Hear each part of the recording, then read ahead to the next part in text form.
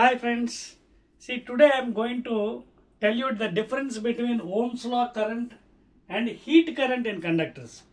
See, in Ohm's law current you know delta V by R, potential difference by electrical resistance is equal to current. But in conductors carrying current, I mean heat. So here you can see, here heat current is nothing but rate of flow of heat in a conductor, which is also called as power, or Q by T, which is also called as H. So all these equations you are familiar. So the difference between the heat current means temperature difference, T1 minus T2 or T2 minus T2, that is delta T by R thermal resistance. Whereas in Ohm's law current, it is delta V by R, potential difference by electrical resistance is electrical current, amperes. But here heat current, which is Q by T, rate of flow of heat in a conductor, is delta T, that is temperature difference by thermal resistance, where thermal resistance you can see L by Ka.